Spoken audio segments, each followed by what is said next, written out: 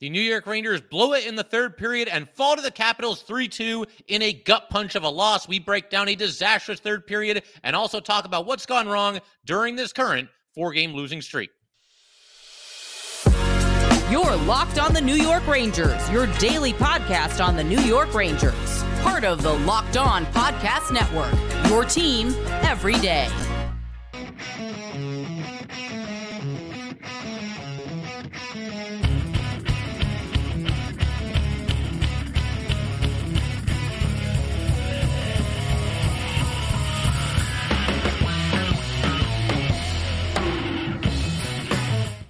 Welcome back, Blue Shirts fans, to episode number 982 of the Locked On New York Rangers podcast. I'm your host, John Chick. Just want to thank you guys, as always, for making Locked On New York Rangers your first listen every day. We are free and available on all platforms, including YouTube. And today's episode of Locked On New York Rangers is brought to you by Gametime. Download the Gametime app, create an account, and use code LOCKEDONNHL for $20 off your first purchase. And we are, of course, part of the Locked On Podcast Network, your team every day. So the Rangers today, a little bit earlier, in fact, falling 3-2 to the Washington Capitals, had the lead, or at least did not trail for the vast majority of this game. Bad third period basically gives it away for the Rangers. And as I said, their first 4-game losing streak of the season, the first time they're really going through what I would call a rough patch, not playing good hockey, and again, facing some adversity. The good news there, of course, is that you have a chance to respond to that adversity. And as we kind of talked about in our last episode, probably not the worst thing for whether it's the Rangers or really any team to eventually go through one of these stretches, find out what you're made of, and find out if you can pull yourself back up off the floor, sooner rather than later. And again, if we want to be glass half full here, Rangers will have a chance to at least start to do that as soon as tomorrow afternoon. What is that now? About 16 hours from now, about 9 o'clock at night as I'm recording this. So yeah, they got a chance to turn it right back around, but they had to do a lot better than they did in this game, specifically in the third period of this game. And even more specifically, they have to stop making this same mistake that they keep making. And the everydayers, you guys already know, you can probably tell just from the tone of my voice, those of you on YouTube, the look in my eyes right now, what I'm about to talk about, this complete just trend of absolute disastrous play by the Rangers on the shift that follows a goal, or at least in the immediate aftermath of a goal, the first 2 minutes or so after a goal is scored. It was one thing earlier in the season when this was happening every so often, and Rangers would get caught a little bit flat-footed, and they'd either give up a great chance on the shift after a goal, or they'd indeed give up a goal right after either they had scored or their opponents had scored. The difference then, a couple of things. First of all, they were winning. They were finding a way to win anyway, so it didn't hurt as much, didn't stand out as much. But also just the fact that at the time, it was early in the season. And so, watching it, it's one of those things that was kind of driving me a little crazy. But at the same time, it was like, well, otherwise, it's a really good team. They don't have any other glaring weaknesses. Again, this is at the start of the season when I was kind of feeling this way. They'll eventually figure this out. It's only a matter of time. The tide will turn here, and they'll get it together, and they'll be sharper in the shift after a goal. We are now literally halfway through the season. That has not happened yet. Every time the Rangers score now, I basically have to hold my breath on the following shift, on the following, minute and a half or 2 minutes or whatever it might be. And it shouldn't have to be like that. You want to feel good after your team scores. And right now, yeah, I do. But by that same token, if the Rangers score, they're going to give it right back. Or if their opponent scores, are they going to allow them to have another one right away? And again, it wasn't so bad earlier in the season because they were still winning. But now this trend is actively killing this team. It is costing them games. And again, I've said this before too. I feel like, obviously I've talked about it a lot. I don't feel like other Ranger reporters, fans, whoever, nobody really seems to really lock in on this. It's only recently begun to get a little bit of attention, but the Rangers are just so bad in the shift that follows a goal. And it happened again in this game. Rangers again, they're in the third period. They're up 2-1.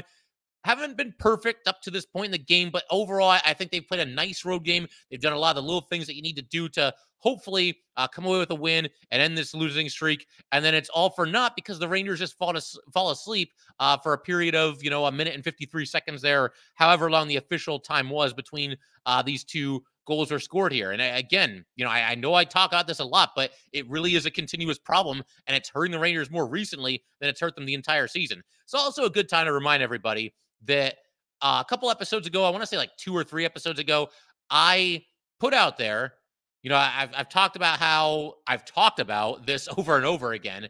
And I invited everybody, all the listeners, all the everydayers, anybody that listens to this show, even if you're listening to the first time right here, right now, go ahead and send me of yourself an audio file with your thoughts on what's going on with the Rangers in the shift that follows a goal, because I've talked about it quite a bit, and I've actually already heard back from a couple of you guys have sent in those audio files in an episode in the future. I thought about maybe doing it tonight, but there's so much other stuff to talk about that gonna hold off for now. But yeah, go ahead, let me know what your thoughts are as far as the Rangers on a shift following a goal, what the problem is, what the solution could be, or if you just have to vent, that's cool too. Send that in, let me hear it, and like I said, we'll play those clips on a future episode. But I mean, let me also say, because it's one of those things, we've talked about this quite a bit.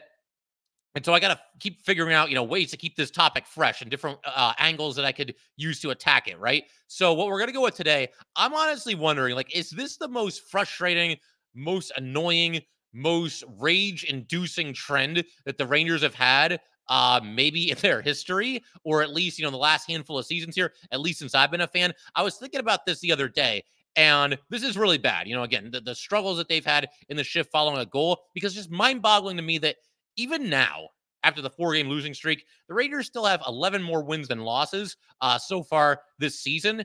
They've found different ways to win. They're still on top of the Metro Division despite these recent struggles. All this, but they have this one problem that they cannot figure out. And I was thinking about some other trends that really kind of got under my skin, really annoyed me.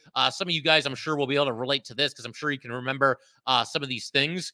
As far as other bad trends, if you go back to the David Quinn era, and I'm not putting this all on David Quinn, I'm putting you in the time period just so you can kind of know what I'm talking about here. But in the David Quinn era, Ranger team was obviously very, very young at that time, very inexperienced. They had a problem where they took just an ungodly amount of bad, unnecessary penalties. And even the Rangers now, they'll do that once in a while. It's not as bad as it was, obviously, back then, though. And on top of that, it was always in the first 5 minutes of a game. The Rangers could never get through the first 5 minutes of a game without taking a bad, unnecessary penalty and just putting themselves behind the 8 ball right from the start of the game. Some other trends that I was thinking about, if you guys want to go all the way back to the late 90s, the early 2000s, those teams were just chronic underachievers.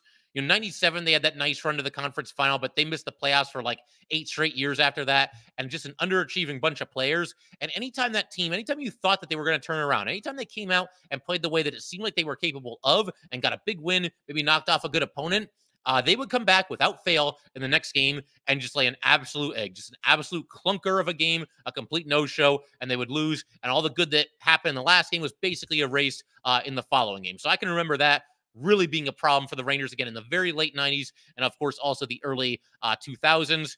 Another trend that I thought of, and this actually started in 94 when they won the Stanley Cup, but for the longest time, they would always lose game 1 of every playoff series. So talk about, I just use this term, but talk about being behind the 8 ball. I mean, it actually started in the conference final against the Devils that year. They lost game 1 to the Devils in that series and fell behind. Of course, that was a series Stephane Matteau double overtime, winning that. And then they also lost game 1 to the Canucks in the finals, ended up winning that in 7 games. But this just went on and on and on throughout the years after that. I mean, they missed the playoffs a bunch, but then they got back in, and they would always lose game 1. They would always have an issue with just not a great start to any playoff series they were in. They were always having to play from behind in the series. A more relatable, or more recent trend rather, is and this one's a little bit more general, the over-reliance on their goalie. Igor Shesterkin now, Henrik Lundqvist for years before that. We've seen them fall into that trap. Different Ranger teams just kind of relying on the goalie to save their bacon. We've seen that kind of on and off for the better part of about 20 years now. So that's a trend that's always been somewhat annoying. I think one for sure that is kind of popping up more recently is the Rangers constantly allowing their former players to burn them. And that's not just our imagination, by the way. There was a stat floating around social media the other day, and the Rangers, I want to say it was from 2017 to current day, they have given up more goals or more points, one or the other, and it's kind of one and the same, but they've basically allowed their former players to do more damage against them than any other team in hockey. So it's not our imagination, it's legit. The Rangers absolutely get killed by their former players. Bad power plays is another one for years and years and years. Rangers power play always was just lousy. even teams that were really good, even teams that made deep playoff runs and, were otherwise good teams, the power play was bad for years. I'm still kind of getting used to the idea of the Rangers having an elite power play, even though this is now the third straight year of it, because it was so many years of just basically anemic power plays. But again, all these trends, all these like kind of annoying, frustrating tendencies that these teams have had over the years, they all to me pale in comparison to the one going on right now. And that's just this utterly just bad play in the shift that follows a goal. I don't know what else to say except that it has to be fixed. And that's part of the reason why I'm asking for you guys to send in these audio clips, because one of these days when I go to talk about this, I'm going to say, you know what? Let's just have everybody else weigh in on this, because I'm done talking about it. I'm going to need a break from it for my own mental sanity. But yeah, I mean, definitely go ahead and send those in. I wholeheartedly welcome it, and we'll have some fun with it. I mean, we gotta keep it light on here, right? It is a frustrating trend, but I guess at the very least, maybe we can get a laugh or two out of it as well. But they got to fix that going forward. It just cannot continue to happen. I don't know how many times I've said that, but at least one more here tonight. Anyway, got to keep everything rolling in just a second here. I want to break down what was a disastrous third period. I haven't even really talked about what happened on the 2 goals that were scored by the Caps. And there were some other things going on in the third period that were not ideal either. Kind of just threw away what was otherwise, a solid first 40 minutes. Not excellent, but solid. So we will get to all that good stuff in just a second here. First, though, we definitely want to let everybody know that today's episode of Locked On New York Rangers is brought to you by Gametime. You shouldn't have to worry when you buy tickets to your next big event. Gametime is the fast and easy way to buy tickets for all the sports, music, comedy, and theater events near you, with killer last-minute deals, all-in prices, views from your seat, and their best price guarantee. Gametime takes the guesswork out of buying tickets. Gametime is the only ticketing app that gives you complete peace of mind with your purchase. See the view from your seat before you buy, so you know exactly what to expect when you arrive. All-in prices. Show your total up front, so you know you're getting a great deal before you check out. Buy tickets in seconds with just 2 taps. Take the guesswork out of buying tickets with Gametime. Download the Gametime app, create an account, and use code LOCKEDON for $20 off your first purchase. Terms apply. Again, create an account and redeem code LOCKEDON for $20 off. Download Gametime today. Last-minute tickets, lowest price guaranteed.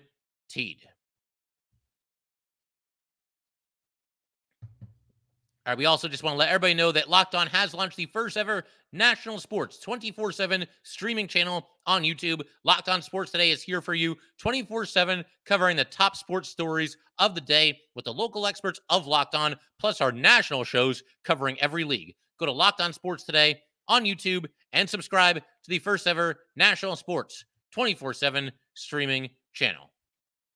So to go ahead, keep everything rolling here, I want to, again, turn our attention to was basically a disaster of a third period. The Rangers were up 2-1 going into the third. And again, it hadn't been perfect to this point. But, I mean, hey, you're 20 minutes away, 20 minutes of good hockey away from getting 2 points, ending this losing streak, and having a chance to sweep this back-to-back when you go back to the Garden, back home on Sunday.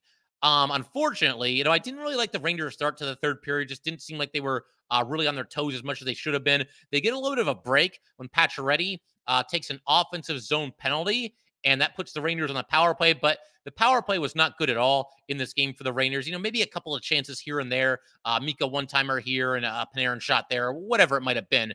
But there was never really that moment on these power plays, I didn't think, where it really felt like the Rangers were going to score. Had a difficult time gaining entry, had a difficult time setting anything up. Giving the puck away, having it cleared down the ice.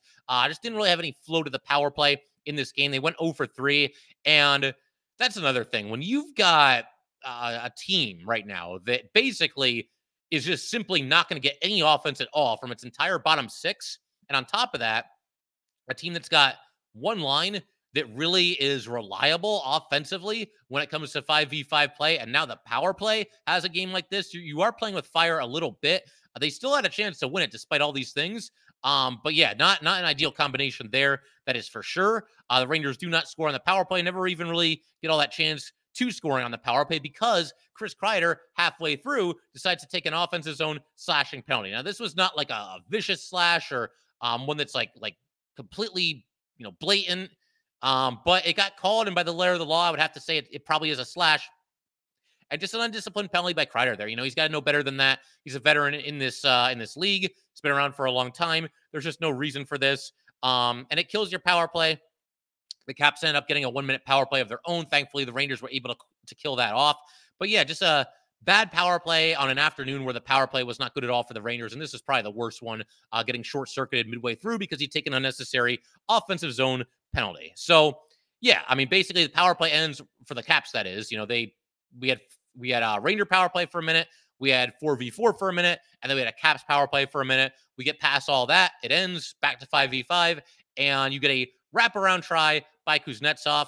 He comes around the other side, backhand flip of the puck toward the net, and he got down there. He reaches up, bats it into the net. 2-2 with 13:24 to go. Adam Fox had a really nice game, obviously scored the 2 goals and accounted for the only 2 goals that the Rangers scored. I think he could have done a little bit better against Kuznetsov here, though, because Kuznetsov basically went in up the right side and just kind of went to the outside of Fox and just kind of zipped right around by him and went around behind the net. And I don't know, Fox, I just think could have done a better job maybe cutting him off there, maybe making it a little bit more difficult for Kuznetsov to get to the other side of the net on the wraparound try. And another thing to mention here, while we're talking about things that have gone wrong for the Rangers, they have not defended well against the rush at all in this game. And really, I mean, this wasn't like a typical rush because, he went behind the net. You don't really think of that as a rush, but still, the Caps sent the puck in from the neutral zone off the boards to Kuznetsov. Kuznetsov picks it up basically on the rush, zipping into the zone. Yeah, he went around behind the net, but it was a quick hitting strike. As soon as the Caps gained the blue line, basically the puck was in the net.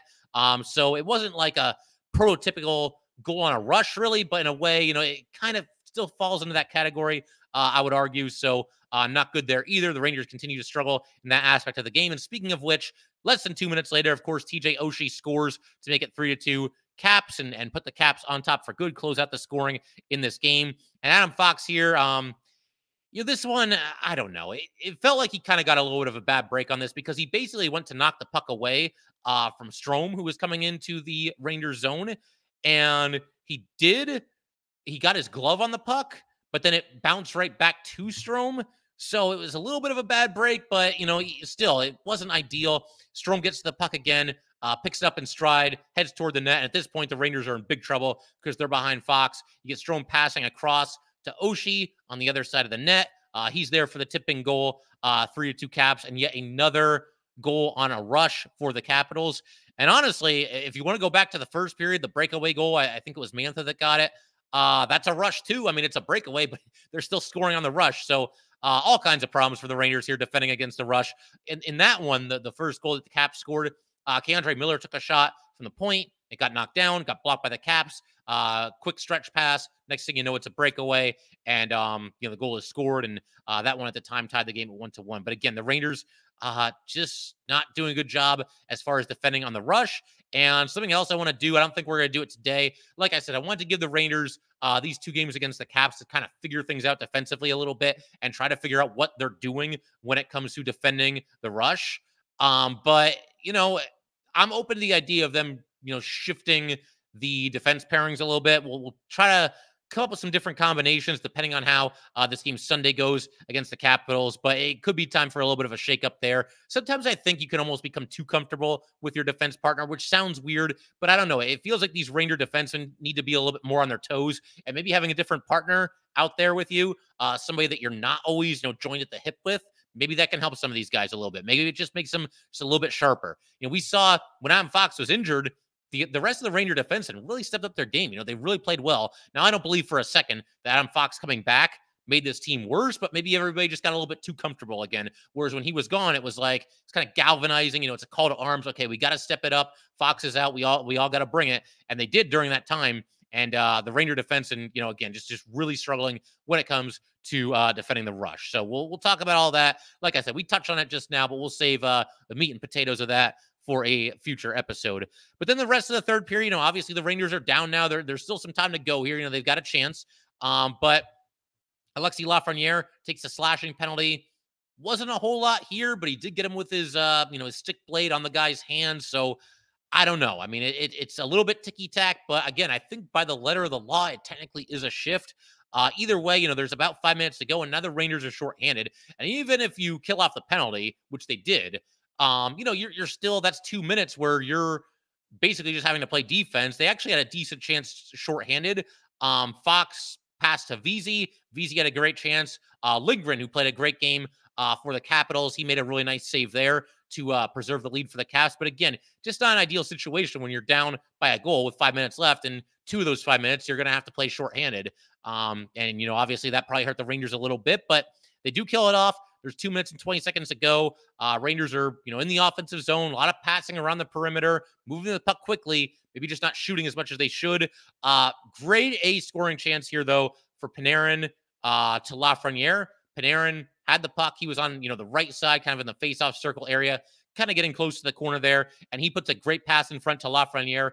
Lafreniere tries to redirect it into the net. Unfortunately, Lindgren is able to make the save there as well. And then, with only about 16 seconds or so to go in the game, you had Lafreniere to Mika Zibanejad to Vincent Trocheck. Trocheck tries a one-timer that just goes a little bit high and wide of the net. As that play was developing, that's the one where maybe I was thinking like, wow, we're about to score. Like it felt like if he really tees us up and blasts it, we'll have a real chance there. But Trocheck was shooting from a difficult angle on that play, and puck goes out of play with just 8.6 seconds to go, and that was pretty much it. The Caps obviously won the game at that point. But it's just not a good third period. Pretty much everything that could go wrong went wrong.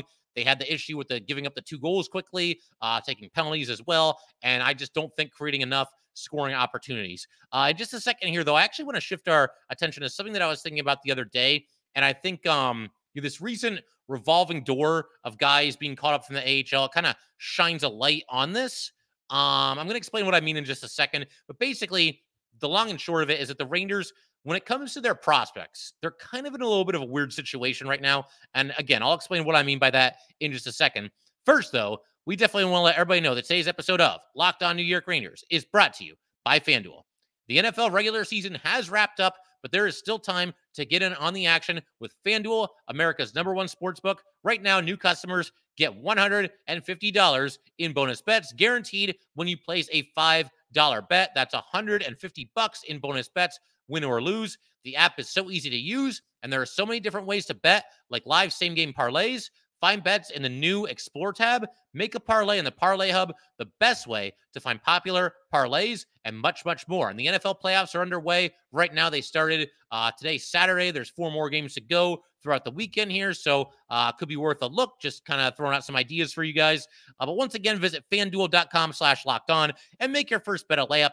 FanDuel, official partner of the NFL.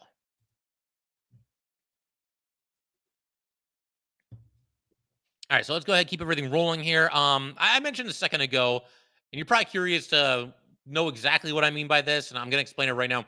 Rangers are in a weird place when it comes to their top prospects, specifically their forward prospects, because, the Rangers right now, you look at their roster, and I know there's some people that are panicking, and they think the sky is falling, and I'll be the first to admit the Rangers have not played nearly well enough in recent games. I do think, the absence of Kakko and Hedl finally catching up with them a little bit. Obviously, not having Mika for the one game, that didn't help either. But the Rangers have a lot of things that they can do better, and that they're certainly going to need to do better going forward. But when you look at the Rangers right now, they do have a real good team. There are some really, really good players on this team. Even with the recent 4-game losing streak, the Rangers have 54 points. That is the 6th most in the NHL.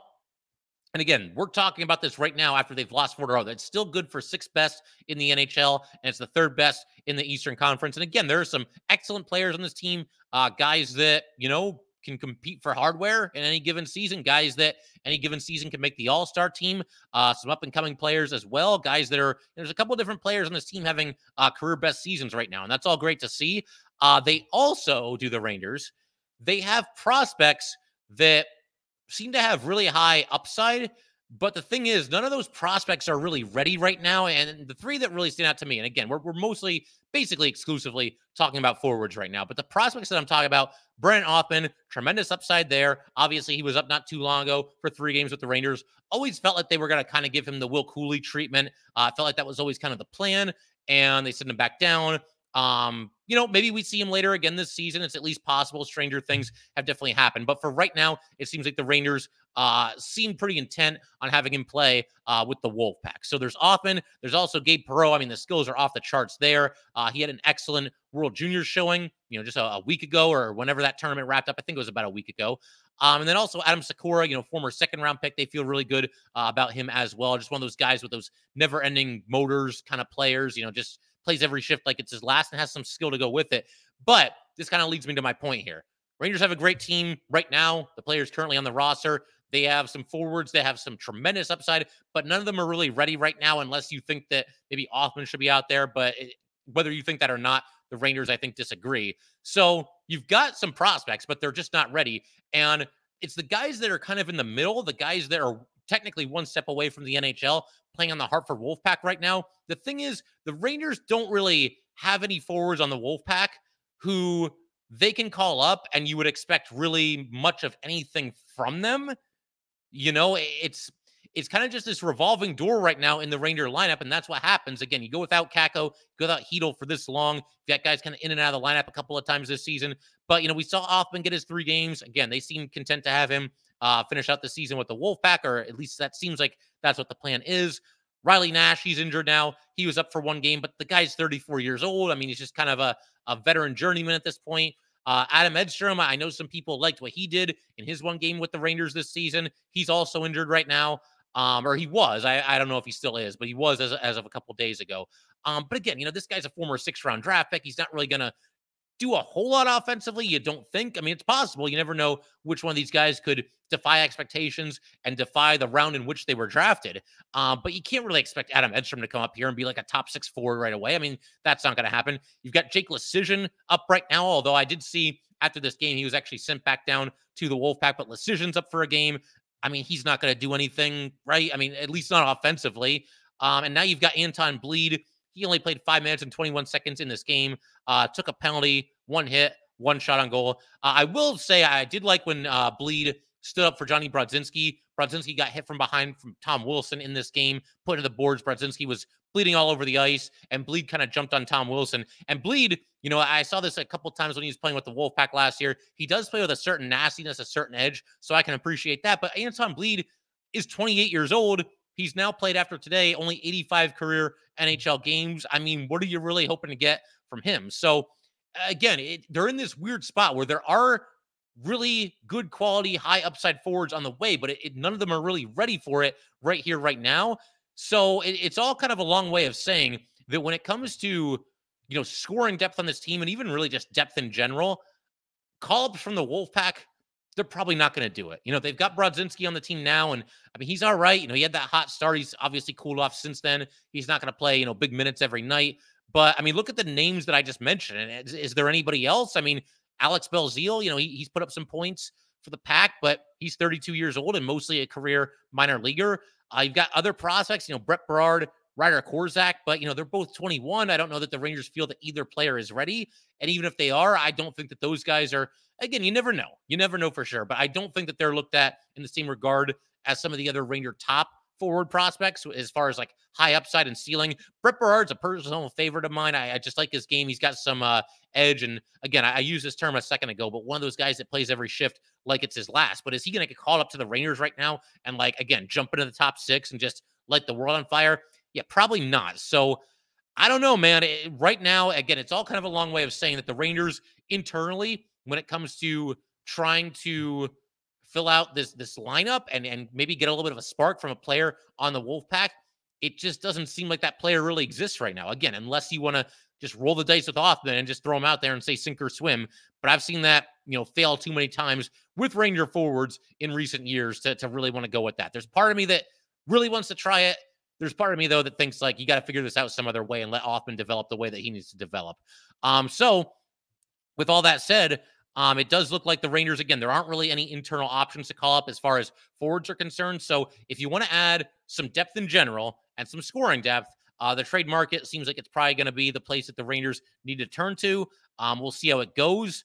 And they also have this problem of who is going to play on the top line right wing. There's been quite the revolving door there this season, and basically ever since Pavel Buchnevich got traded. And man, hindsight's always 20/20, but I think we're at the point where we can say that's probably the worst move that Chris Drury has made as general manager. I've said all along, and I'll continue to say, I at least could see the line of thinking there. But man, Pavel Buchnevich is lighting up. He's having great seasons year after year in St. Louis. And, you fill out your roster with guys like Sammy Blay. Reeves I liked. Reeves wasn't making a lot of money, and I thought he came in and gave the Rangers some much needed swag. But you give $2.5 million to Patrick Nemeth. Barclay Goodrow is still here. I mean, they can't give him away if they wanted to. And again, nothing against any of these players, but man, it'd be nice to have Pavel Buchnevich on this team right about now, would it not? So again, I understand the line of thinking that Drury went with when he traded Buchnevich, but in hindsight, yeah, I mean that is a trade that has not aged well in the slightest. And the Rangers still have a problem as far as figuring out who's going to play with Mika and Kreider. Will Cooley got his chance today, and he made a heck of a play. It actually led to the Rangers' first goal of the game. He was in there on the forecheck and, just causing all kinds of pressure. He was chasing I think it was Jensen, the Caps defenseman, basically chased him around behind the net, chased him around in front of the net, and eventually stole the puck, got it away from him. Pass over to Adam Fox. Fox tried to send a centering pass to Mika. It bounced off of a Capitals defender, went right back to Fox, and Fox buried it. But that whole thing was set up by Will Cooley, applying pressure, eventually stealing the puck, and getting the puck to Adam Fox, which is always a good place to put the puck. So, yeah, as I said, they don't have any internal options when it comes to fixing the depth right now, or at least it doesn't seem that way. Unless there's some diamond in the rough for the Wolfpack that I'm not thinking of, that I'm not considering. Somebody's going to come up and just give you way more than you think he's going to give you. I just don't know where the depth and the scoring depth are going to come from.